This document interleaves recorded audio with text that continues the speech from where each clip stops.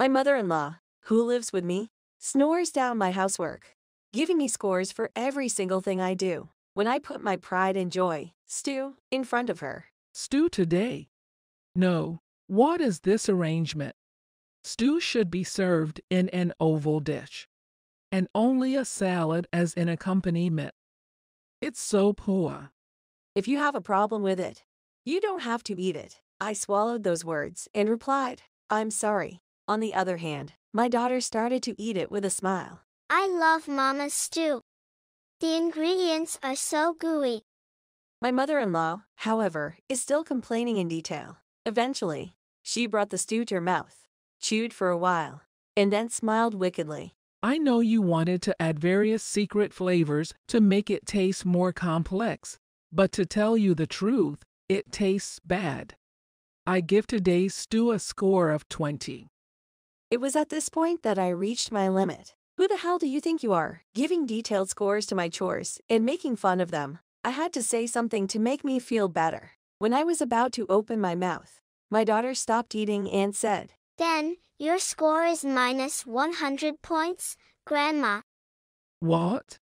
After this, my foolish mother-in-law burst into tears. My name is Haley, 35 years old. I am a housewife with side job raising a 6-year-old daughter. I used to work for a major restaurant chain and have been busy working at the head office. My main job was public relations, and I was in charge of commercials and advertisements in magazines. When I was in my mid-20s, I met William, a salesman from a major advertising agency, who came to my company. William made a fierce approach to me, and we eventually began dating. He was good at his job, had a good sense of humor, and took good care of me during our relationship. With him, I knew I could continue to live happily supporting each other. I was convinced of that. Then, after 2 years of dating, he proposes to me. Haley, marry me. Let's make a home where we can always smile. Yes, William, let's be happy together. Thus I accepted the proposal and became engaged to William. My parents were happy to see me marry the elite William. Next, we finally went to his parents' house. William's father had already passed away, and his mother-in-law, Mary, lived alone in the family home. It's nice to meet you. My name is Haley, and I am dating William. With that, I bowed and handed her a gift I had prepared at the entrance. Nice to meet you, too. I am Mary, William's mother. I'll take your souvenir. My mother-in-law, with a smile on her face, took the paper back from me, peeked into it, and said, Oh, it's a confectionery. I'm used to formal sweets for such occasions. What? I'm sorry. Then William interrupted. Mom, you're being rude even though you got it all this time. Haley, you don't have to worry about it. I was a little depressed, thinking that I had made a mistake from the very beginning. I moved to the living room and faced my mother-in-law again. Once again, this is Haley. I'm thinking of marrying her. As William said this, my mother-in-law looked me over from top to bottom. Well, you're well dressed. Your face and body shape are okay. I was taken aback by her comment, which sounded as if she was setting a price on me. Well, William is of marriageable age. I'll allow you to marry. Oh, thank you very much. He's my only son whom I raised with great care, so please take good care of him. By the way, Haley, after you get married, you will quit your job and come into our family, right? What? No, I intend to continue working. This was something that William and I had discussed and decided beforehand. I felt that my work was worthwhile, and he, of course, said I could continue. However, my mother-in-law's face contorted when she heard this. Huh. Then what are you going to do about the household? Well, I'll help out and share that with her.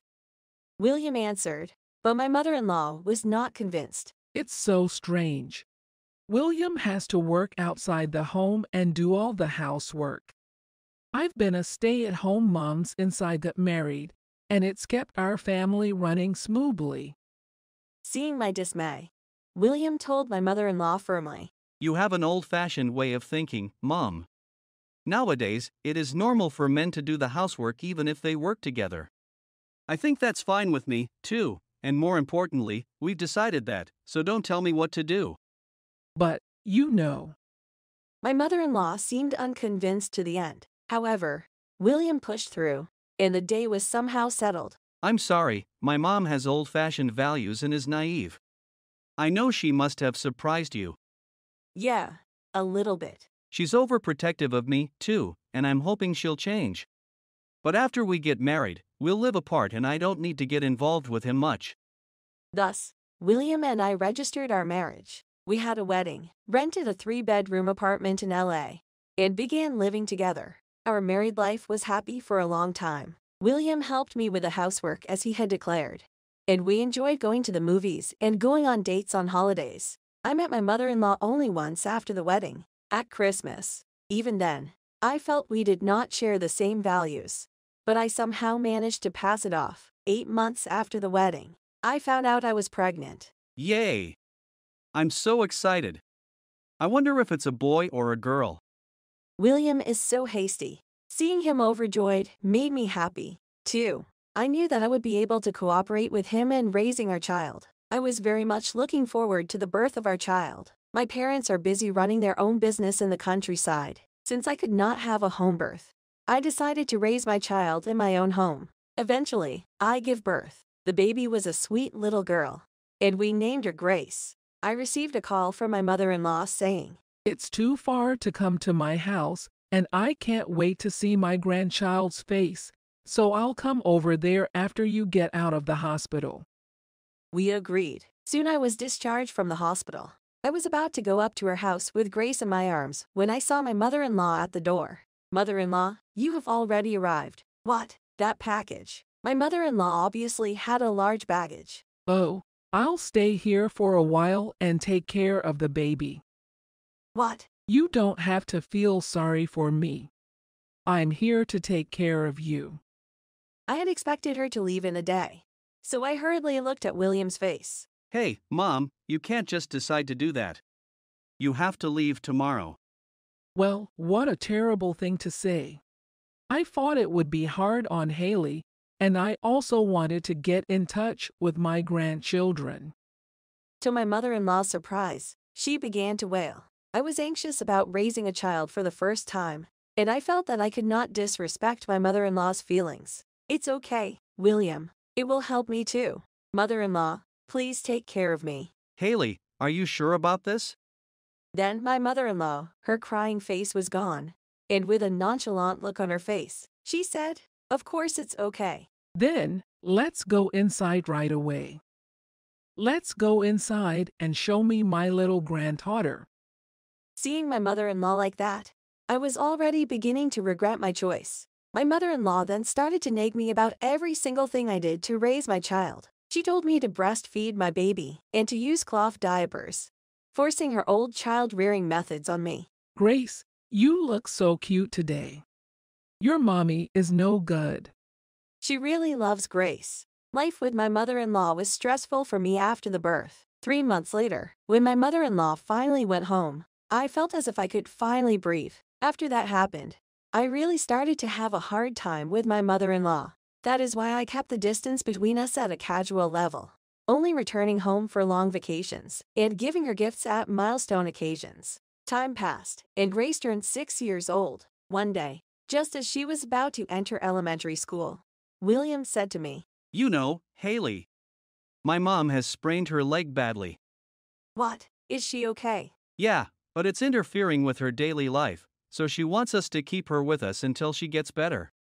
Well, if that's the case, I couldn't say impossible in front of the troubled William, and I answered like that. Inwardly, I was feeling heavy. I thought I would have to live with my mother-in-law again, albeit for a short time. My mother-in-law loved her grandchild, but she still talked down to me and imposed her old values on me. Remembering my mother-in-law like that, I felt heavy at once. Thus, the day my mother-in-law arrived, she was all smiles. But to my surprise, she showed up with the movers. Mom, what's the meaning of this? You brought all this stuff with you. My mother-in-law answered without hesitation. I sold that house. From now on, please live with me. What? To her surprise, my mother-in-law told us that she was going to move out of the house she was living in and move in with us at our house. William and I were a bit taken aback by this. But we could not kick out my mother-in-law, who had nowhere else to go. My mother-in-law took up residence in the open guest room, saying, "I'll make it my room." Oh, Grace, it's been a long time. From now on, your grandma will live with you. You can depend on me a lot. Then my daughter's face lit up. I see. I'm so happy to have Grandma here. Every time she saw Grace, my mother-in-law bought her sweets and toys and spoiled her. Grace also seemed to be attached to my mother-in-law. Seeing her like this, I decided that I was ready to live with my mother-in-law. 2 weeks after I started living with my mother-in-law, William suddenly said something outrageous to me. Haley, I'm sorry. We're short on staff at the branch office, so I've been transferred out for about 6 months. What? Branch office? Where? It was a place about 3 hours away from our house by train. I'll be working alone for a while, leaving my family behind.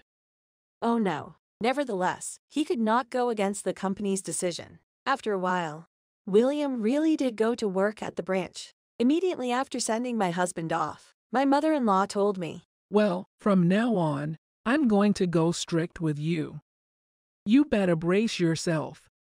then my life was hell. My mother-in-law did not do any housework, even though she was at home. If that were all, she would complain about my housework. She said I didn't clean well, that it was insane to do laundry at night. I tried my best not to listen to her. But one day, she said something I couldn't understand. Haley, there's dust on the curtain rail. My mother-in-law even went to the trouble of preparing a stepladder to check and said such a thing. I'm sorry. I'll do it next time I have time. I was also irritated and answered like that. Then my mother-in-law told me, I guess the score of cleaning the living room is 40 points. What a wife you are, using work as an excuse to skip housework. "What?" You didn't even score 30 points as a housewife. I really wonder why William chose such a person.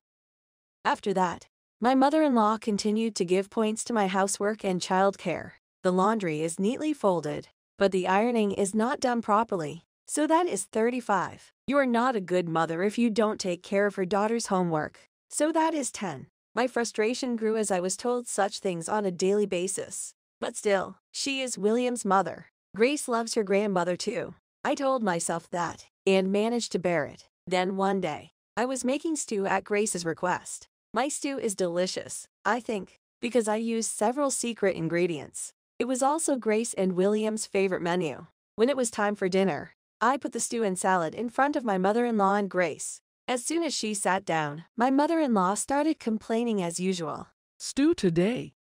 What is this arrangement? Stew should be in an oval plate, and only salad as an accompaniment. It's so poor. If you have a problem with it, you don't have to eat it. I swallowed those words and replied, I'm sorry. On the other hand, my daughter started to eat it with a smile. Let's eat. I love Mom's stew. It's so rich with all those ingredients. Grace started to eat with a smile, but my mother-in-law was still complaining in detail. What's with the way you cut these vegetables? They're too big. You don't even think about the people who eat them. Mother-in-law, please eat it soon. It's getting cold. She took the stew and put it in her mouth. After chewing for a while, she smiled wickedly. I know you wanted to add various hidden flavors to make it taste more complex. To put it bluntly, it tastes bad. I give today's stew 20 points. At this point, I reached my limit. Who the hell do you think you are, giving detailed scores to people's chores and making fun of them? I had to say something to make me feel better. Just as I was about to open my mouth, Grace stopped eating and said, Then, your score is minus 100 points, Grandma. Huh? My mother-in-law's eyes widened. She probably didn't expect her adored grandchild to say something like this to her. Hey, Grace. What are you talking about? You complain about what Mom makes and give her points for cleaning and doing the laundry, don't you? So, Grace, I'm going to give you points for Grandma, too. Grandma gets minus 100 points. Grace? That's enough. My mother-in-law scolded my daughter, but Grace kept a cool face. Because Mom's stew is delicious. I can see that you want to be mean to Mom. Grace, I don't like you. I don't want to be with you. The next moment, Grace dropped the bomb. Besides, a family is supposed to live by helping each other and saying thank you to each other. Isn't that what you said? Right, Dad? What? The next moment, Grace pulled out a tablet. There, William, whose face was bright red, was projected on the screen. He said this from the screen. I was actually on a video call with Grace. I said I couldn't eat it, but I wanted to see Haley's stew, and Grace left the line open. William told her so matter-of-factly, and my mother-in-law's face turns pale. It's not like that, William. This is a misunderstanding. Shut up. I've heard a lot of things from Grace. I heard that you've been giving points to Haley for every single chore she does and snoring at her. I didn't think that was possible, but I was convinced it was true because I could hear our conversation earlier. Hi. William yelled at her, and my mother-in-law trembled with him. William continues. Grace is right. You're the worst mother-in-law I've ever seen. No, that's not even enough. William. If it's going to be like this, we should have never moved in with you. I'm coming back tomorrow for an emergency. I'll kick you out then, so pack up your stuff before the end of the day. With these words, William hung up the phone. Silence fell in the dining room. Haley. I'm sorry. I apologize. Please intercede for William. I don't want to leave here. I smiled at my mother-in-law with teary eyes and said to her, I don't want to do that. I don't want to be a family member with a person who is minus 100 points. Come on, mother-in-law, let's pack up your belongings. I'll help you. Grace and I stared at the sobbing mother-in-law with cold eyes. The next day, William really did come home from the location of his workplace. He had already arranged for a moving company, and my mother-in-law's belongings were removed one after another. I've rented a weekly apartment for a month. You need to decide where you will live during that time. We're going to cut you off from us, so don't contact us. Grace also said, bye-bye. Minus 100 points, Grandma, she told her with a sunny face. Thus, my mother-in-law left our house in tears. After that, my mother-in-law rented an apartment in her hometown and went back to living alone. She will probably grow old in solitude without the support of her son's family. Still, I think my mother-in-law deserved it. I, on the other hand, have been able to return to a peaceful family life. Today is the day that William returns home from his post. Looking forward to it. I think I will make the requested stew.